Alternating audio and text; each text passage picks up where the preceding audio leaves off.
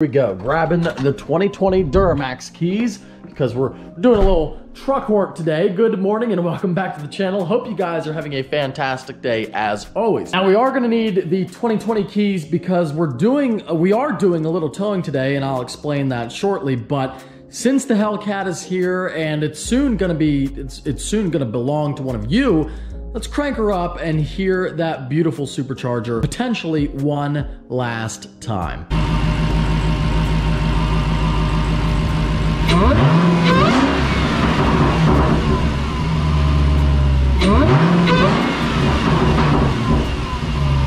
Oh, just giving her some revs. Oh, the Hummer makes some noise. Didn't even hear you. I told him I'm gonna cry later about it, probably. Sit out here and cry. Freaking love this car. The more you see it, the more it grows. That's right. And like, honestly, video doesn't do it justice. When you see this thing on the road is something else. Dude, I wish we could take like video of reactions, but there's nobody out. Yeah, that's true. Down on during the protest. Protest. Oh my God. Oh, what were we thinking? Ripped a fat burnout right in front of the Capitol. Action out the. Dang. Man, what are we doing? Fat burnout in front of the Capitol. We're just wasting life. We don't know what we're doing, dude. Buddy, what are we doing today? I was just gonna ask you that. I don't know. I didn't reveal what exactly you're doing because I'm gonna let you upload first. That's fine. I'm ready to see what this new toy has against the Urus, dude. It's gonna be wild. Shane's getting something that's really cool and really fat. Think like Blazer, but just much better in every way.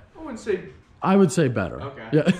it's a lot better. How about newer? Newer. Okay, I like that. This will give it away, but I kind of built my own side-by-side here. And this is my version of a side-by-side. Dude, that's all I'm waiting to do is take it to Kohl's and see what kind of cool stuff he can fab up. Oh yeah.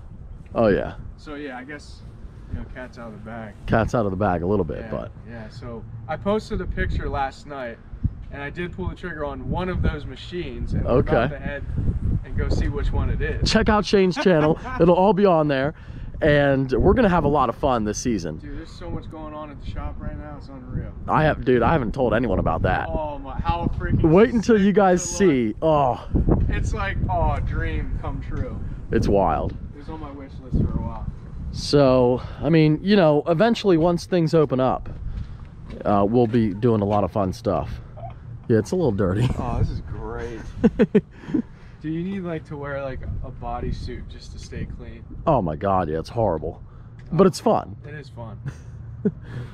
Yeah. So you ready to go to Roush Creek then? I'm 100% ready to go to Roush Creek, dude. Oh my God. She's ready. She still runs. Everything's good to go. What damage has happened to it? Okay, well, I shot the roll cage a few times.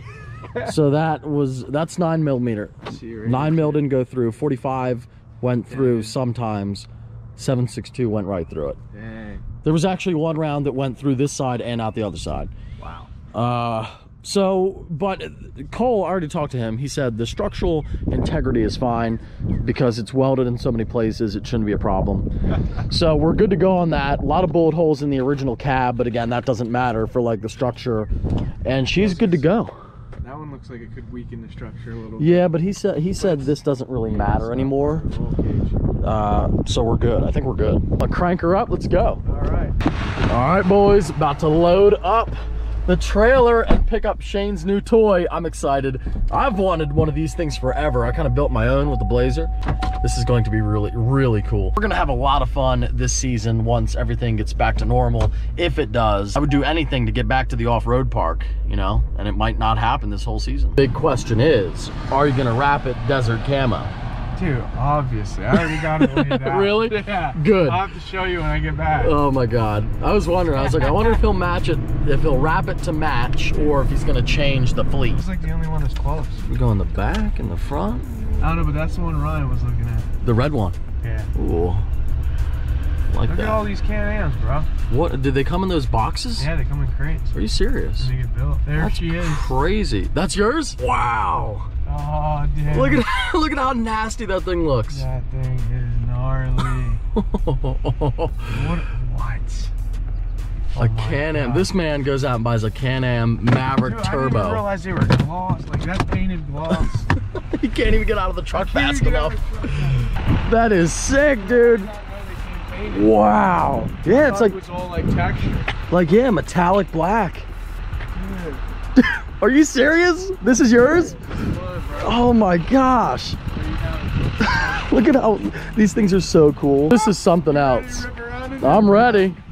Look at all these Oh my god. Look at all these factory or aftermarket parts. So cool. Going right in the mud.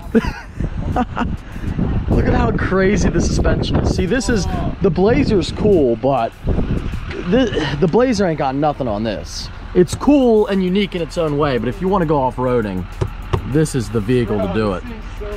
That is awesome. This is gonna fly. I know, they have like a 72-inch wide version. Okay. But for riding up in PA, like, dude, the trails are small for that, so. Dude, tell me about it. Roush Creek, my Blazer, like, hits the trees on both sides of the paths. I wanted the 72, but they haven't widened all the trails, so wherever we go, it's gonna be too tight. Oh, this is nice. Dude, look at them. Look at those headlights. Bro, sick. Dude. A Turbo RR. This thing is gonna be so fast. Dude, you should see what you can do to these things. So break-in period, as I said, 10 hours, 200 miles is what they require on it. You gotta be easy on her. 30 miles for the belt. The maintenance schedule is going to be on page 100 here. Light switch. They do have a schedule. Got a gear selector there. So, front diff lock. That is so freaking cool. Little diff lock on the Can-Am. So it's a Can-Am Maverick Turbo RR. Did not know he was getting the turbo. I didn't know you were getting the turbo on. That is so, look at the exhaust. So this is the adapter. It's like one hexagon. The door handle at. Okay. Pull straight back. Oh, look, you got Rolls Royce doors on her. Yeah. Suicide doors. Open the other way. Here we go. I'll close you in, bud. There you go. There's two keys on here. I programmed the green key is the performance key, the gray key is the slower key. Key's a normal key, so it cuts you back about 10% on torque and limits you at about 42 miles an hour max. Okay. So if there's someone you don't necessarily want to have the power this thing has, give them the gray key. Right. Makes sense. Mike, you're getting the gray key. I'm getting the gray key? How do I get the gray key? It's definitely fast. I wasn't like pressing the gas a lot, and I was like trying to feel for it. Oh my God. What you can do to adjust it back too is change the drive mode. Okay. Ooh. It's actually pretty quiet, so you could be stealthy with it and get away with like some maybe not legal off-roading. It's kind of neat. Change it to sport, which will give you a lot more. Those are your two It's got different driving modes. That thing has different driving modes. Like, what is this? It really is like a little car. You know, it's not really a four-wheeler. It's like it's a tiny off-road car. I think in some places you can even put a license plate on these and drive it around on the street. That would be so cool. Now, PA, the laws are a little bit more strict. I don't think we can do that here, but that is really, really awesome. Chunky mud tires on her. I love the door. Love how the doors come out like that. So cool. Do her big, bud. Here he comes, dude. Do her big. Oh my gosh. Okay, I gotta get one. I gotta have one. Let me know in the comments. I gotta get one. That thing is so cool.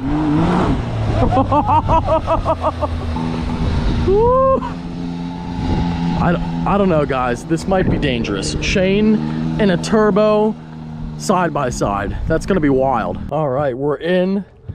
So foot on the, is that the gas? That's the gas. Okay, foot on the brake. All right, here he goes. Up onto the trailer. Yeah, I didn't bring my ramps because I just four-wheel drive it with the Blazer right up onto it, but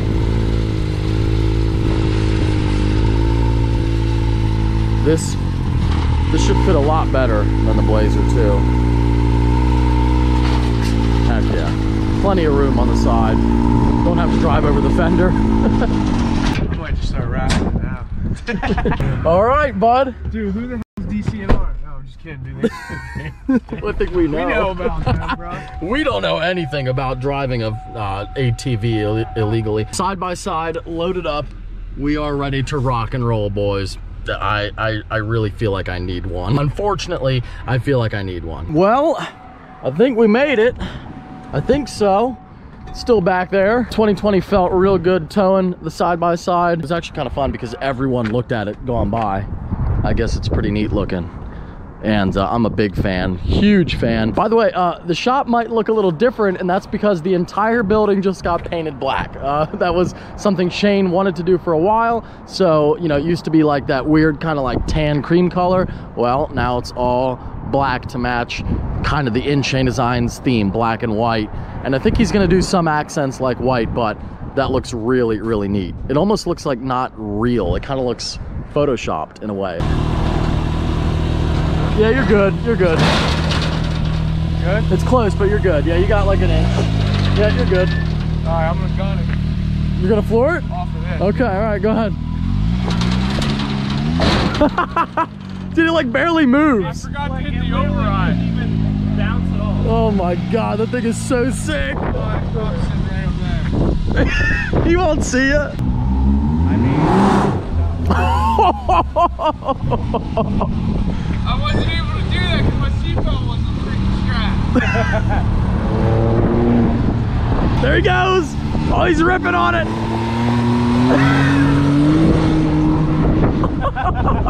It's like as big as the car.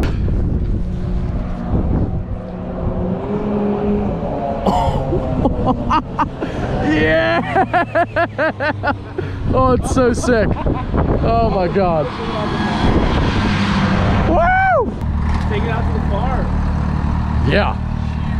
Is it fast? Oh, yeah. It looked like you were hauling butt, dude, coming back that way. Yeah. She ran. We're back, and yeah, I feel like I would really want a side-by-side, although the Blazer is really cool in its own way. You know, the fact that it's unique. Anybody can go out and buy a side-by-side. I kind of made my own, and it's a full-size like Chevy truck, and I love that. That's really cool. But maybe when the Blazer blows up, but there again, see, when the Blazer blows up, I want a 5.3 junkyard swap it and put a turbo on it. So I don't know. I mean, I don't know. Although the side-by-side, you can't argue, is the better off-roader.